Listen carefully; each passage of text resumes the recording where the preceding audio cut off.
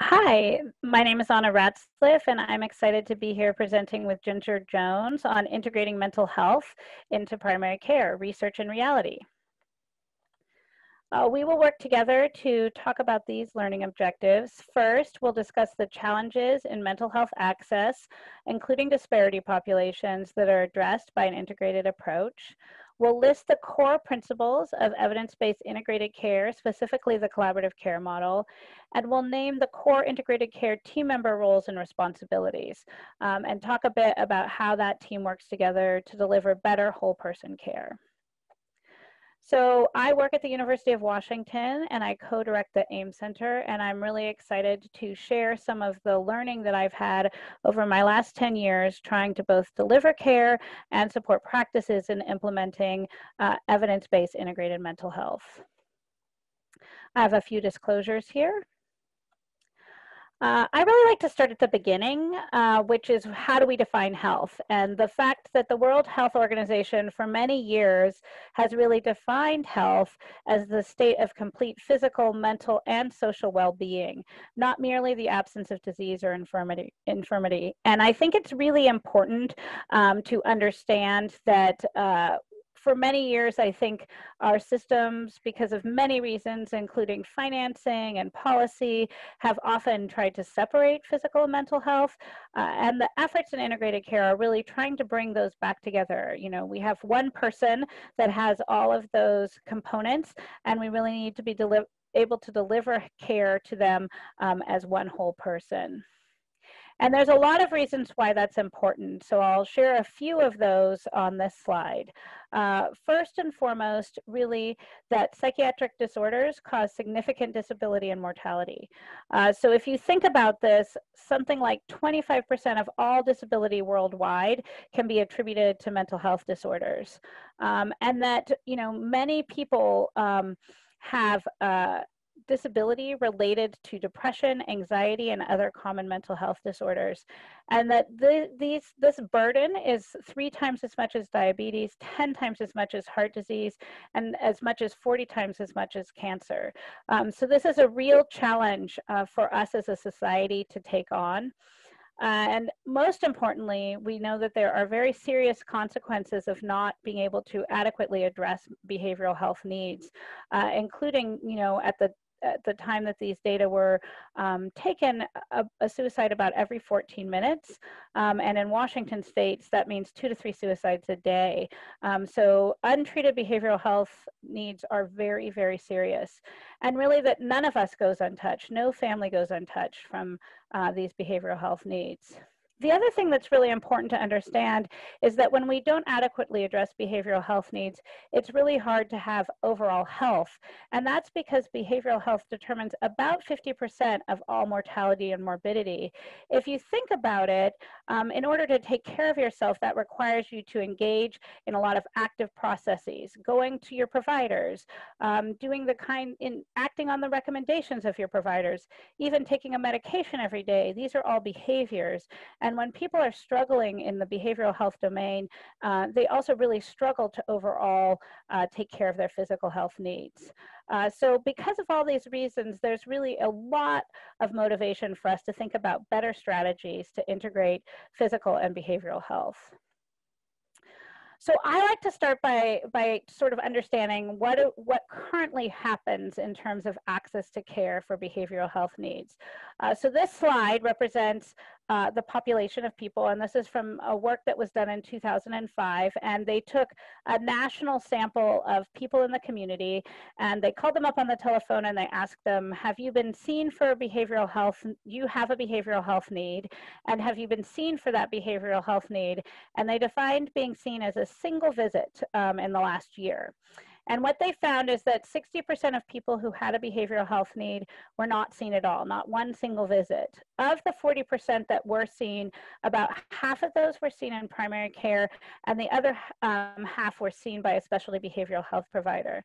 And I think what I see when I look at these data are that we have a lot of opportunity to improve access to our populations around increasing how they access behavioral health care. And then if you look at this, a lot of that opportunity may rest in primary care or where they're getting their physical health needs met, because that's often the first place that someone's going to come into the system. So it's really important as we go through the rest of this presentation to be thinking about what those opportunities are for us to improve access to care. So a lot of times when I first present those data, people say, well, why don't we just do a better job referring people to specialty behavioral health or to behavioral health providers? And so I want to start with some of the patient factors that I think get in the way. About half of those patients that are referred for specialty behavioral health care don't follow through. And I think this is for a variety of reasons. You know, there are practical barriers like not having somewhere to go, not having transportation to go. There are also policy barriers, not having financing, or just getting lost in the system, or even sometimes the symptom burden that they may have from their behavioral health needs. So if you're depressed, it's harder to get activated and follow through on a recommendation. The other thing that we see is often, even if somebody does make it through all those hurdles, they may not stick very long in specialty behavioral health. And so, you know, as few as an average of 2 visits. And I think all of you can imagine here that if you have a serious mental health disorder like depression or anxiety, it's going to take more than 2 visits to actually get better. There are also provider factors why a referral system alone is probably not enough. This map represents the United States and really county level looking at behavioral health provider access. And what this study found is that 96% of the counties in the United States have an unmet need for prescribers. That means in most states and in most counties within those states across the United States, there is not adequate access to a prescriber. And that really has to do with the fact that we just don't have a big enough workforce of behavioral health providers. It's also true that there's a 1 in 5 unmet need for non-prescribers, so for therapists, counselors, those other kinds of behavioral health provider. What this means is that referrals alone are never going to be enough because there's just not enough people to see all the people in need. So we really need to be thinking about new systems of care and how do we take that pool of workforce, that pool of providers we have, and really work in a new way to increase access for all those patients in need. And I added this new slide, which is sort of why now is it especially important that we talk about this. And I think with all of us really daily facing the impact of a pandemic, we can appreciate some of the challenges in the behavioral health rate, area that might be coming up for patients. These are data from the CDC. It was a study done in June, and they basically did a very similar thing to what I described earlier. They took a national sample and called people and really asked them, are you experiencing symptoms related to these common mental health disorders? And I think it's really important to note that there's 3 times as many people reporting significant anxiety symptoms, 4 times as many people reporting the presence of depressive symptoms, about 25% reporting some kind of trauma, stress, about 10% that have started or increased their use of substances, and then, especially concerning, twice as many people reporting serious consideration of suicide. So this means that we really have to act now to improve access to effective behavioral health care. And so I'm hoping that today I can share with you a few of the principles that I think really need to be in place to have an evidence-based model of integrated care available.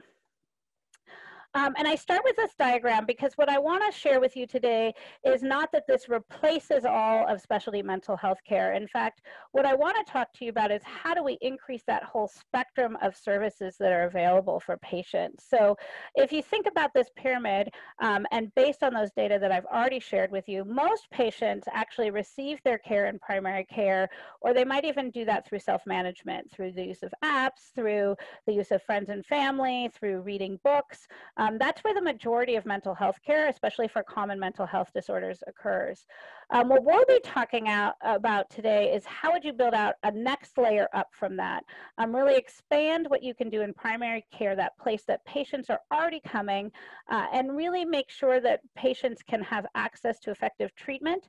My hope is that by doing that, you actually are having a lot of patients whose needs are adequately addressed in primary care, and that allows for a bit more capacity in those specialty behavioral health settings for those patients who need those more intensive services like outpatient care, community mental health care, or even hospitalization.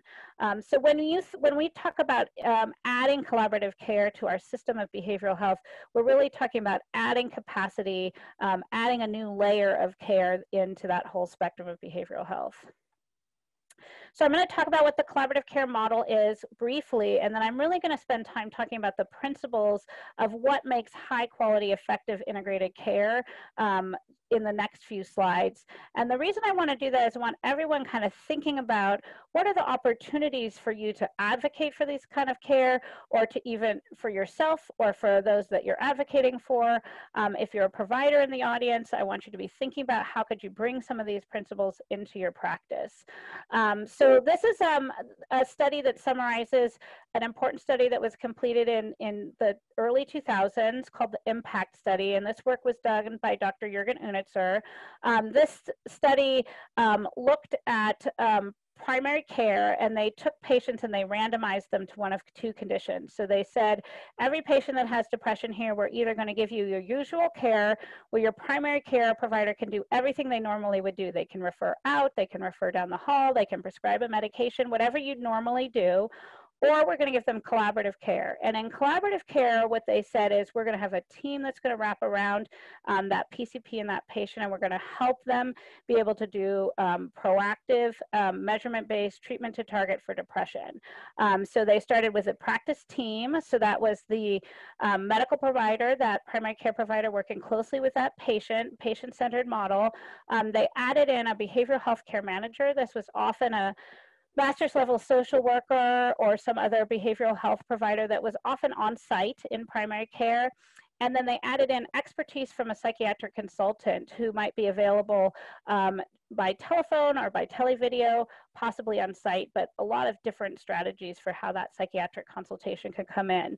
And the main way that the psychiatric consultant contributed to that team was to actually provide a caseload review weekly with that care manager, and they would provide recommendations on treatment, on assessment and diagnosis, that care manager would then communicate to the patient and the primary care provider, and together they would deliver treatment. There were several practice supports that were used. They used routine measurement-based treatment to target. So that means regularly they're actually assessing, is the depression getting better with whatever treatment we were doing? They use a population registry. Again, that's a list of patients, and that made sure that every patient that was identified was proactively given outreach until they came in enough to get better, or in some cases were referred on to specialty behavioral health. A registry is really important because it helps us switch from taking care of those patients to showing up to the patients that actually might need a little help to get engaged in care. And we'll talk a lot about that because I think that's a real opportunity for advocacy. And then that makes sure no one falls through the cracks, right? So we don't have patients who need help who are not getting the treatment that they need. And then treatment protocols. So these are really being able to make sure patients had access to the full range of treatments, medications, and evidence-based psychotherapies. And again, that there was that access of that psychiatric consultant. And when they did this and they compared, usual care to this wraparound care provided by a team, what they saw is in every single site that having that wraparound team doubled the chances that that patient got better from depression. So in every single site, twice as many people improved. And that's a really big deal because if you think that, you're one of those patients that has depression, if you're twice as likely to get better, that's a pretty big impact. So we think that this is a really important strategy when we think about how do we deliver high quality integrated behavioral health. In addition to improved depression outcomes, there was better physical functioning, less pain, higher quality of life. Both patients and providers were satisfied with this care, and there was an overall reduced healthcare cost. So for every dollar spent, when they looked sort of over the next 4 years, there was a savings of about $6 of healthcare spending, and most of that came from savings in physical healthcare. So when you treat people's depression, their overall physical healthcare got better, and they needed to spend less on healthcare over the next 4 years. This model went on to be tested by many other people. There's now actually almost over 100 randomized controlled trials. This is a summary of that looked at the first 80. They've also started to look at other conditions like anxiety, substance use, depression, chronic pain, and shown this to be a good model. I also wanted to quickly touch on healthcare disparities for racial and ethnic populations, because I think that's another important question is, okay, this works in some populations, but what about in diverse populations? And that's a really important question that I think we're all being challenged to ask more systematically. And that's because we know that if you're in a disparity population, that your access to mental health care is not equal, and that many people are less likely to access mental health services, and more likely to use inpatient hospitalization and emergency rooms as the first access to care. So we really want to look for models that will also be helpful for these disparity populations. And there now are some systematic reviews of collaborative care for racial and ethnic populations. There were 19 studies included in this recent review. And what they saw is that in general, when collaborative care was delivered to racial and ethnic disparity populations, there were no major culturally sensitive adaptations to that model. And essentially what they found is that they still got really effective outcomes. So what this means is that collaborative care may be a very important strategy, especially if you're trying to think about access to care for disparity populations. And these are just the data from that original impact trial that I already discussed with you. They actually did have enough patients in both the Black and Latinx populations to actually show they got equivalent or better outcomes when comparing them to the white population that was served in that trial. So I think those are really important data for us to take forward as we think about access to care. So what I'm going to do now, in the last part of what I'm going to present today, is just kind of run through the big principles that we take away from all of this research evidence, right? So I've covered with you so far, I think we have a really good strategy of how we might provide effective evidence-based integrated care for patients. And I've talked a little bit about those outcomes. What I want to talk about is, out of those 80 trials, what was common? What was the secret sauce that really helped you get that better behavioral health care? So I'm going to talk through 5 core principles. And I really want you to be thinking about, as I present to these, how might I as an advocate actually work to advocate for these principles or help support a patient or family member in engaging in care related to these principles, because I think that's our real opportunity out of our conversation today. So the first thing is really patient-centered team care. So this is that concept that you're going to really need good coordination amongst the team members that are responsible for the different aspects of integrating behavioral health. So if this is in a primary care setting, how do you facilitate conversation among the people that are in primary care? If somebody is out in a referral in a community setting or seeing multiple providers, what are the opportunities to really coordinate that care, make sure there's good communication? So I think that's really one of the core principles of collaborative care. The second one is that concept of population-based treatment, that idea that there's a registry and that we're going to switch from just reacting when somebody is in trouble to really proactively saying, gosh, we've recognized that this is a person that needs help, and we need to proactively go out and try to engage them in care, support them in getting access to care until they're better. And so this is really the idea that, once you have a list of patients, for example, that need care, we're going to really work hard to to make sure they get connected to the care that they need. And from a collaborative care perspective, that means we're going to be calling them, engaging them, trying to engage them when they come in for other care, all of those kinds of strategies. So this is really the idea that once you're in that population that needs help, you're going to be really persistent and not give up too easily when maybe patients aren't first engaged. The third principle we call measurement-based treatment to target, and that's a lot of words, that what they really say is we're going to keep measuring whether or not the treatments that we're giving you are working until you actually have met your goals. So there's two important components to this. One is really understanding what those goals are and then having a good measure of those. If your goal is to treat depression to remission, the PHQ-9 is a really good measure because it helps a primary care team quickly understand what are the symptoms that you're still struggling with, and be able to answer the question, did the first thing we offer you actually get the job done, or do we need to actually try a few other things? This is an example of a patient, and I'll just tell the story really briefly. This is a patient that came in to actually a community health center. It was a young college-age student. She was actually one of my patients.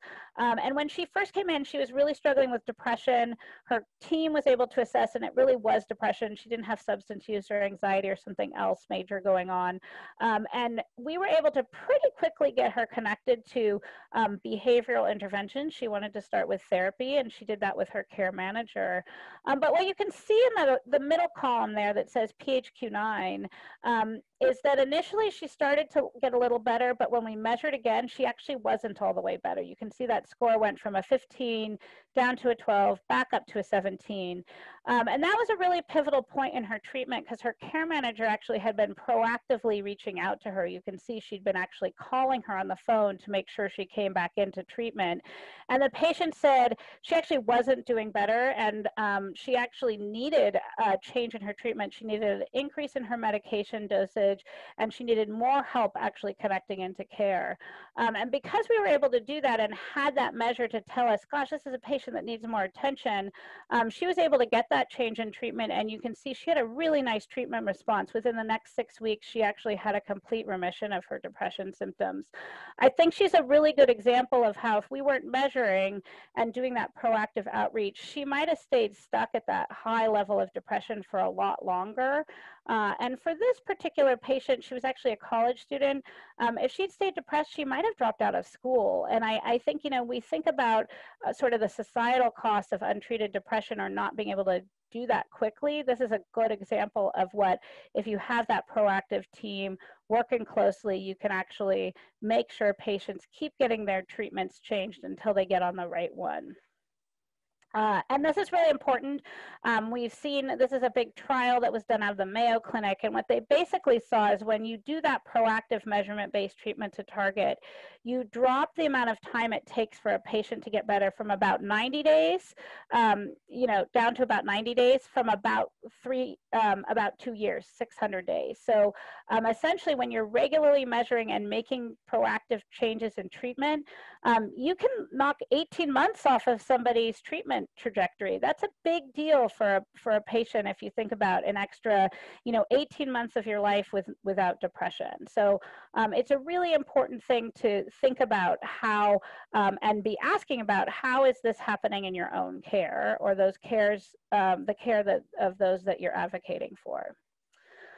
The fourth principle is really evidence-based treatment. This is really the idea that in good behavioral health treatment, you're offered a full range of treatments, that you engage in shared decision-making with your providers around what treatment is the right one for you, and that you keep making those adjustments and do have a range of options if that first treatment doesn't work. So this is just, that was one of the big things that we saw as being an important part of the secret sauce for patients.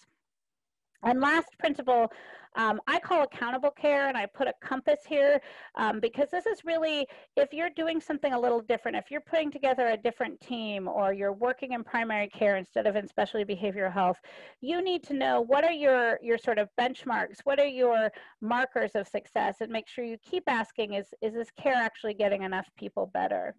And I'll use one example. This is actually from the Mental Health Integration Program, which was in Washington State. This was a statewide program for basically a Medicaid population. And it was implemented by giving many clinics a care manager, a registry, and a psychiatric consultant. And they said, make amazing collaborative care happen. And what happened over the first year is that we saw patients did get better, but it was taking them about a year. So if you look at that blue line and kind of go down at 50%, it was taking about a year for half of the patients to get better. What we did in that program, though, is say that wasn't good enough. That's better than the 2 years that we saw when there's nothing else going on, but not quite good enough. And we actually said to the clinics, gosh, you have some quality measures that we're going to ask you to meet. They were all process measures. They were things like, make sure you engage enough patients, make sure that you're actually seeing them regularly, you do that proactive outreach, make sure you're regularly having that psychiatric consultation happen to help improve the treatments that you're offering patients. And when we asked teams to meet certain quality metrics, what we saw is that over the next year, they were able to get most of their patients better in about half the time. So that time it needed, for you to actually see that improvement dropped down to about 24 weeks. So that's a pretty big deal if you think about it. So one of the important principles is to think about, if you're implementing this or any model, how are you going to measure your success, and make sure you keep checking up on yourself and make sure that you're actually delivering the quality of care that you aspire to.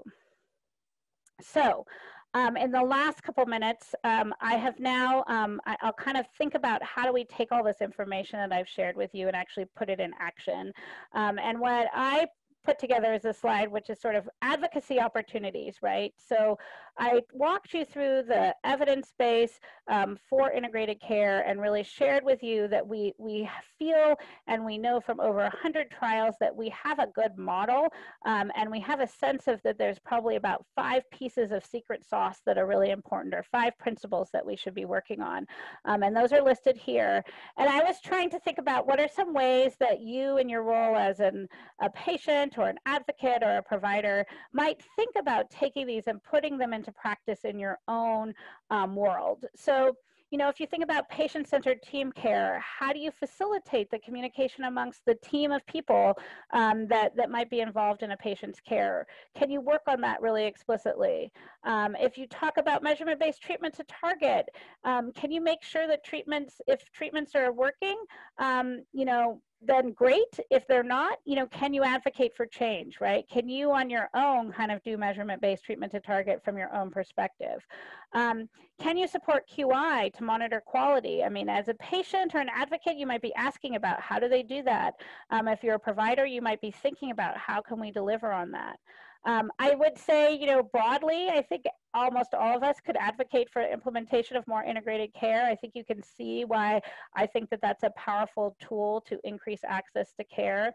I think we can continue to think about how do we support systems that engage patients in care, make sure they don't fall through the cracks. That's a really important target for advocacy. And then I do think, you know, the last one that I put on here is really advocating for the full range of treatment options from providers. You know, if that, you know, you were offered a medication and that isn't working, do you need a psychotherapy, or vice versa, or some combination? So I think really these are a couple of ideas. I hoped to get your own ideas kind of growing, and that you can leave this conference today thinking a bit more about how you might advocate for increased access to effective integrated care. And I'll go ahead and stop there. I do direct the AIM Center. We have lots of free materials if any of this got you really excited, including a really nice patient story if you wanted to see what this type of care in action might be like from both a patient and their family's perspective. And I'll go ahead and stop there. Thank you very much.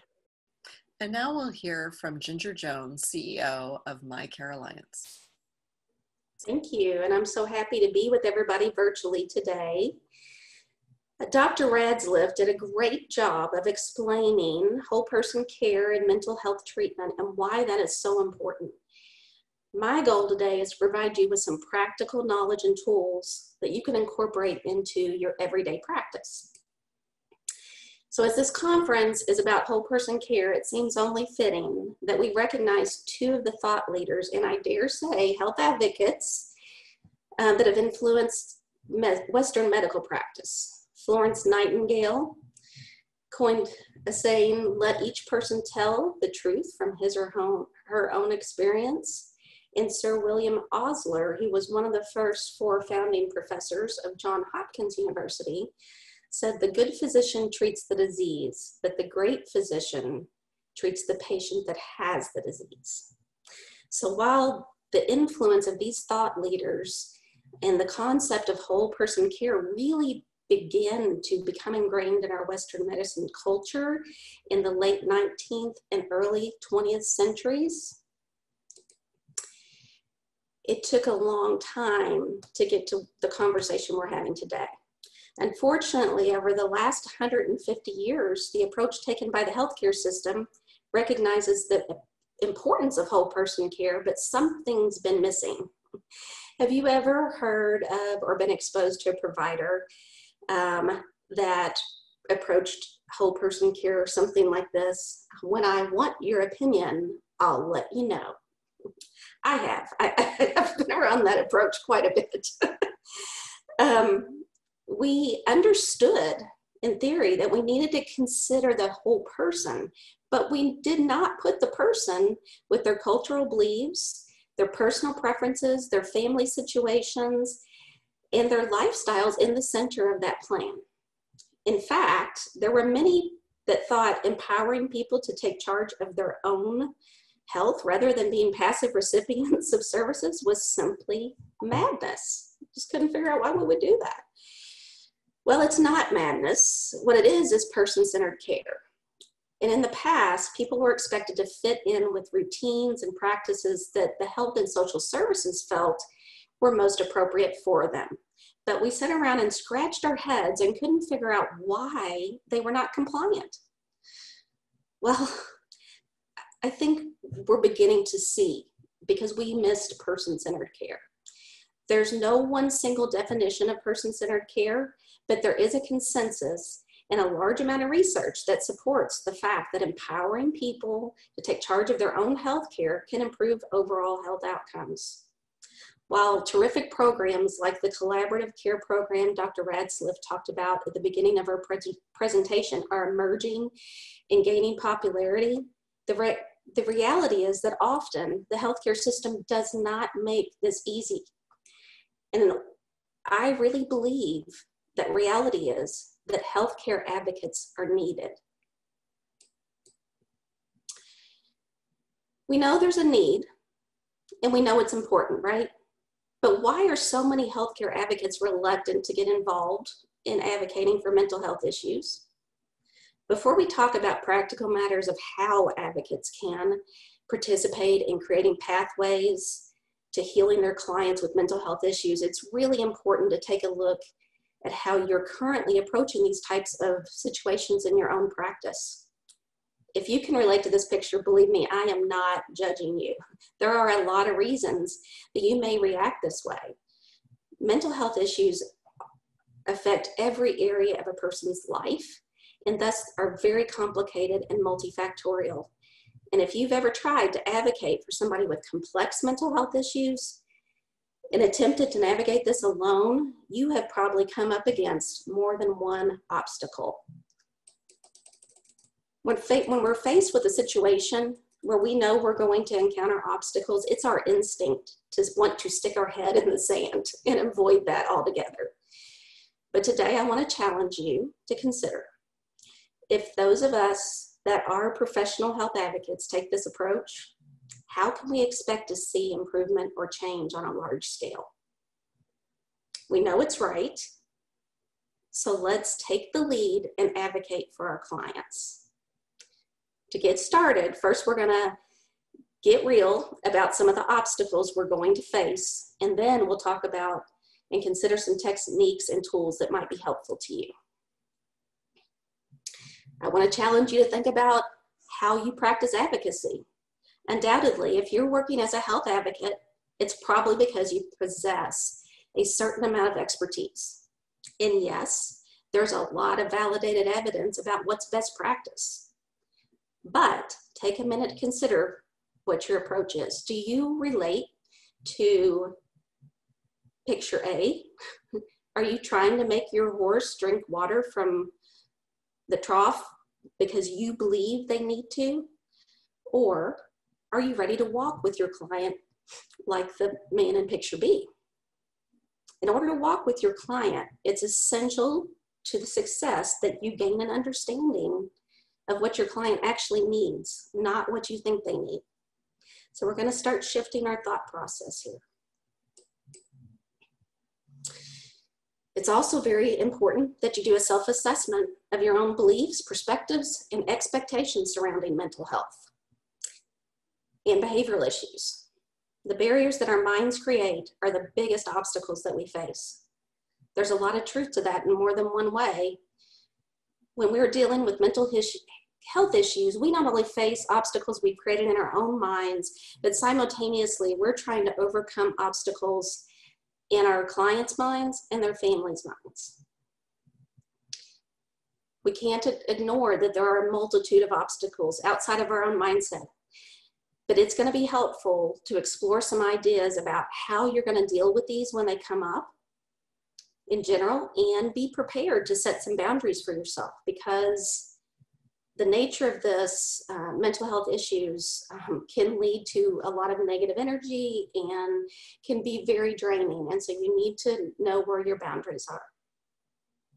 Some obstacles that you might encounter frequently with clients and their families might be that they've accepted that this is the way it is. It's not going to get any better. They might be hopeless about the situation.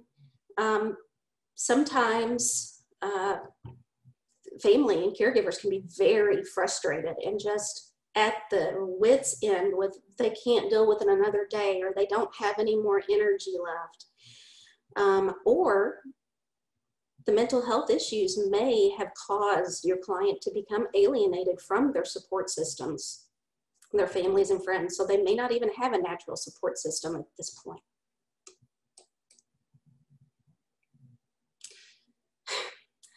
Now that we've taken an honest look at what some of the obstacles are, let's get down to some more practical matters.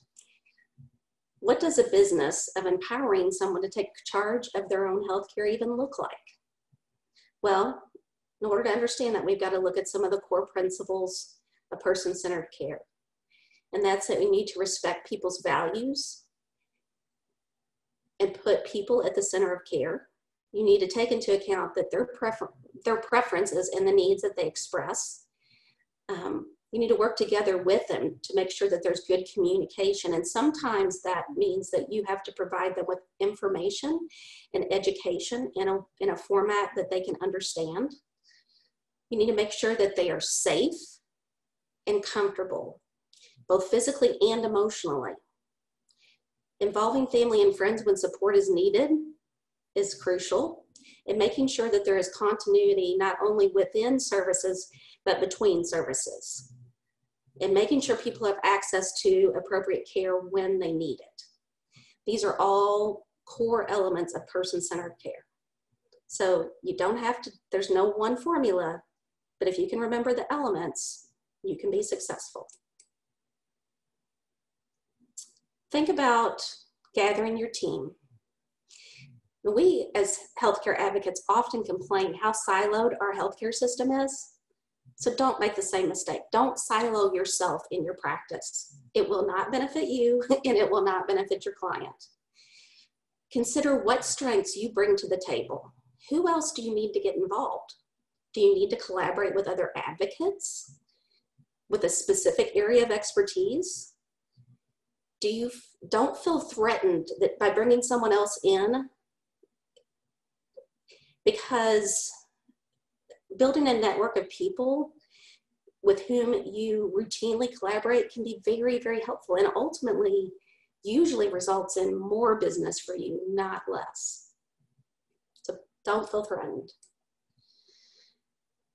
Now let's start looking at some methods. You may already use a process like this or one very similar, but for those of you that are feeling a little overwhelmed at the thought of working with these issues, we can take a look at an example of of a methodology that might be helpful to you. This is the process for care management. It's validated, it's effective, and guess what? You don't even have to be a care manager to integrate this into your practice.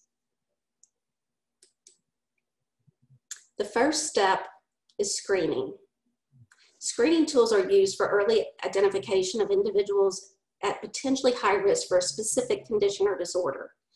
They're going to help you indicate a need for further evaluation or preliminary intervention.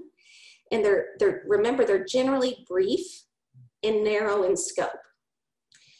Here's another misconception. You do not need to be licensed to administer a screening. There are a multitude of tools and trainings on how to use them. There are several included on the AIMS website, as Dr. Radcliffe referred to. Screening tools are also, remember, very useful in monitoring treatment progress and outcomes, or a change in symptoms over time. The PHQ-9 is a very good example of this.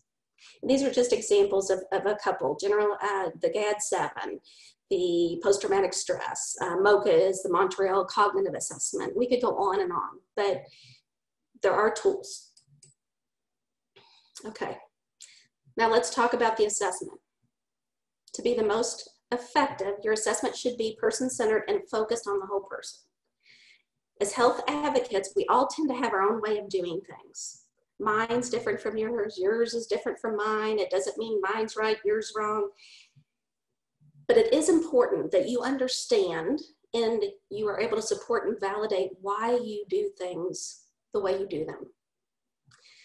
So I encourage you to have a systematic approach for gathering and organizing your data, your assessment data. That's important. You got to be thinking about who is going to receive the information, how do they want to receive it, what key pieces will each team member be interested in. So if you can kind of think about some of this up front, it will help you to organize your assessment. I'll give you an example of organizing an assessment. As a nurse, I found that hundreds of times I would ask a patient if they had any health issues. And it might be, I might be working in the hospital. It didn't matter where I was, home health, hospital. Do you have any health issues? No.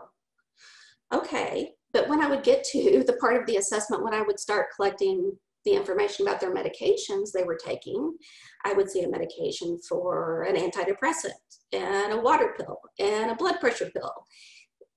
And so then I would have to go back and say, okay, why are you taking this? So I started being more strategic about where in the assessment I gathered their list of medications so that I didn't waste time. Rehashing information. Another place that I found that historically people did not do a good job of communicating was when I asked them what kind of medical history they had. And that's pretty typical, even on like every physician form you go fill out in a new provider office. What's your medical history? People often don't know. They don't know either the terminology, the communicator, or they just don't think about it. So what I went to was, tell me what symptoms you've been dealing with. And that was more effective than the medical history, but it was still kind of broad and people seemed to have trouble with it. So then I moved on to a systematic review. And so I would talk about, the nervous system. Are you having any headaches, dizziness, seizures? Are you having any symptoms here? Pain, physical, musculoskeletal symptoms. Are we having any of these? So it helped me to elicit the appropriate information about what issues they were having, and then the medical diagnosis and that stuff follows. But if you think about it, if I could have called a physician, I'm not going to say they have congestive heart failure. That doesn't really tell him what problems they're having. I need to communicate their symptoms. So that's just a little example of how structuring your assessment can be helpful.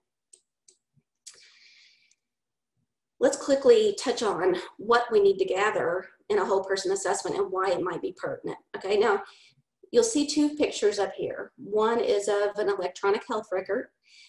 There's tools you can use that are already developed, like electronic health records, and they can't really see it very well on the slide, but a lot of these aspects that are in the what to gather are already built into the assessment. So you don't have to recreate the wheel if you don't have one. There's paper assessments that do the same thing, and these are not in a particular order, okay? But the important things to gather, you're gonna gather their medical history, their symptom history, their background. Well, what's that mean? Well, what language do they speak? What's the primary language spoken in their household? Do they work? Did they work? What was their profession? What's their education level? All these things will help you develop an appropriate plan for them. Benefits kind of goes without saying, but also you don't only want to ask them what benefits they have, you're gathering information in the assessment to help you identify if there's other benefits they might be eligible for. Treatment profiles, that kind of goes along with medication profiles, but are they receiving any treatments? Are they going for mental health? Are they going now, or have they in the past gone to counseling? Have they tried different techniques? Do they have a wound? Are they visiting the wound care center? It's real important to get an understanding of their pain, if they are having pain and where that source of pain is. Sleep patterns, pain and sleep patterns heavily affect mental health. So I have like certain questions that I ask about both of these measures, and it allows me not only to gather the information, but when I go back, it allows me to measure it because they told me exactly kind of what issues they were having. Health habits, are they a smoker? Do they have substance abuse issues? Are they overweight? Relationship map, this one can be very important. And there's some really cool little tools to help you do this. But basically, you need to not only ask who their emergency contacts are, it's very helpful to establish how they're related to them. So most people have like a core, an inner circle of people that help, that really support them in every aspect. It might be like a daughter, a husband, a wife. They're in that inner circle. Then there's another ring, if you can visualize this circle with several rings. And in the second ring, it may be a church family, a support group. And then the outer ring might be their physician, their provider, their hospital. But if you can kind of map that out in your mind when you're going through the plan, and you'll see later on that when we make the plan, we got to identify who's going to do what. So this will help you out a lot in understanding who is available to do what, and communicating that to others. Living arrangements, you would think this could go without saying, but this actually, it's not just where do you live, who do you live with?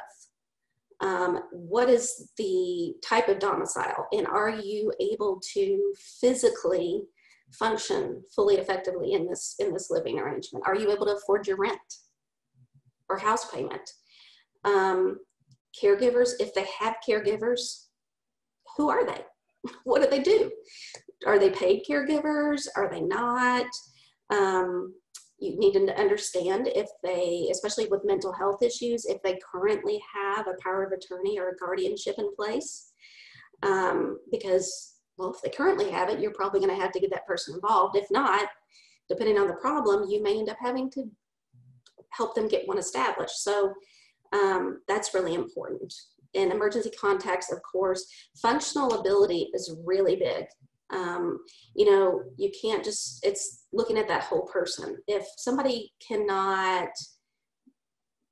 dress themselves or feed themselves or shop for themselves or talk on the phone by themselves or drive themselves, this is going to greatly affect your plan. So you really want to get a good idea of where they are at functionally.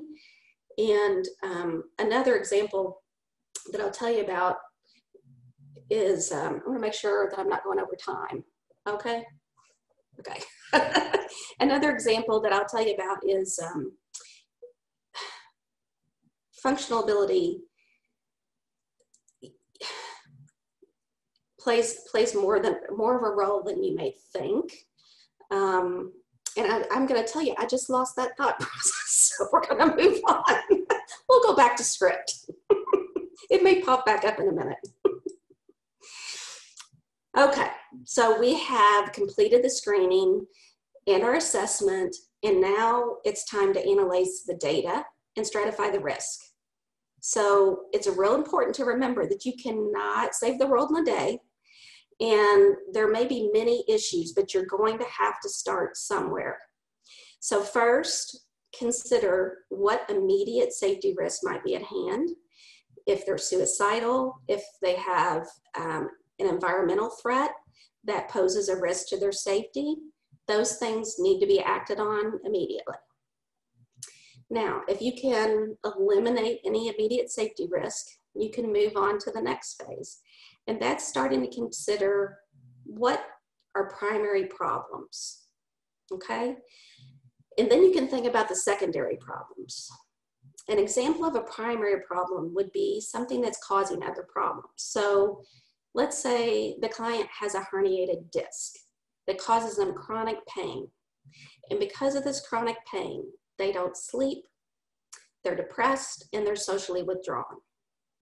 If we address the primary problem and eliminate, we fix the disc or go through surgery or eliminate this pain issue, the secondary problem is going to start to resolve itself. But if we start focusing on the secondary problem, we're probably not going to get very far. So it's real important that you get an understanding of what the primary problems are. And the conclusions that you draw from this analysis are going to prompt conversation between you and your client. And at that point, you're going to share concerns that you have, and they're going to help understand how they can prioritize their concerns. So you begin to formalize a plan of care. So before you formalize the plan, I'm going to go back. No, never mind. Before you formalize the plan, you have to educate the client about what options are available and get an understanding of what's important to them. So you have to that's where that conversation comes in. I'm concerned about this. What are you concerned about? It goes back to the leading the horse to water, but not being able to make him drink. You may have identified things and stratified them as a fairly high risk for the client, but they're not motivated to act on it. It's not, and you put that in the plan as the first thing to do, it's not going to do you or them any good because they're not ready to act. I found this a repeated challenge for my nurses when we were working with clients. They would go through these first 3 steps in the process, and they would appropriately identify and stratify the risk. But then the client wouldn't want to act on the measures to reduce the risk. So maybe the heart of the matter would have been something as simple as the living environment they were in, or a relationship that they were exposed to. And the simple solution might have been, let's just remove them from the situation. But the client didn't want to go. Well, if we continually keep prodding them and to do what we know is best for them, are we going to develop a sense of trust and respect? No, and we're not going to be able to achieve our goals to their highest level. Who really gets to decide what's important? In person-centered care, it's your client.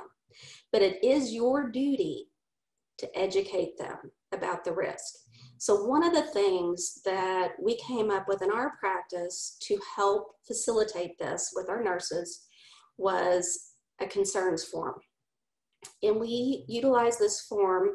So at the beginning of a new intake, we gave one to our client, we gave one to the caregivers, and then after the assessment, the nurse filled one out. And we did it by systems, and these are things I'm concerned about. And so after that, we would look and say, okay, you reported to me that you're concerned because you can no longer drive. Your caregiver reported to me that this is their concern, and here's the concern I see. Are you ready to do something about this? Should we put this in the plan? Where do you prioritize this? And if they say, I'm not real worried about it, okay, make note of it, keep it on your list, but prioritize the plan so that you get what's important to them on there first. Also, it's real important to make sure that your plan is SMART. It needs to be specific, measurable, achievable, relative, and time-based. You have to have a way to see, are you being successful with this plan? And remember, you say explore, prioritize, make, say who will do what and when. That's where that relationship map comes back in. And then share the plan. So I think it's very, very helpful to formalize the plan and write it down. The next step is going to be implementation. And this requires that you're going to organize and communicate the data that you've gathered during your assessment and the screening. So you need to think about which team member you're communicating to. And this will help you be able to organize the information to best meet their communication needs. If you're communicating with a client or family member, you may have to do some education. Primary care physicians in nursing school, we learned to use the SOAP method. So when you called the physician, you gave them the subjective information, the objective information, the assessment, and the plan. If you just called them with rambling on about a bunch of subjective information, they were going to get very aggravated with you. So have a method of communicating.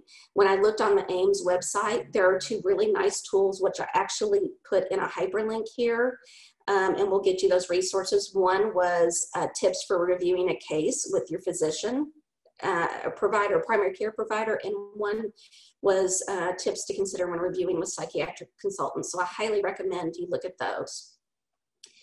Kind of go through these next a little quicker because we're running close on time. But other team members, such as caregivers, you may use a different type of communication tool. And these were a couple examples of some that might be beneficial. A tool that talks about behaviors. When I stand up abruptly and move away from my work, if I'm not able to communicate effectively what my needs are, a behavioral tool might be very helpful for those caring for me. So when I do this, it means this. And here's how you can help me when you see me exhibiting this behavior. And I'm happy to get you some more information on those and share resources for some of those tools. Another kind of format to do this in are, I've seen it with a client photo in the center, and this is kind of just like a face sheet. What are some great things about me so that the caregivers working with me can do a lot of positive interaction, what's important to me, and how to best support me. These are great tools for communicating to caregivers.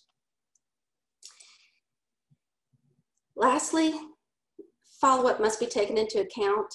Multiple things will come into play, and this should be a fluid and ongoing process. This also may be a time where you revisit measurable objectives, employing some of your screening tools to give you a baseline on what's working or not. Or you might not use your screening tools. You might use something more like this and just a piece of pepper and what's working, what's not. And then you can adjust the plan and move forward. And then lastly, for closing, I just want to say that, a health advocate's role is to assist, educate, support, and represent patients and their families so they're able to make appropriate healthcare decisions for their specific situation. And all these techniques and methods are just going to help you be positioned to do that a little bit better. And I hope that you'll think about what role you're going to play.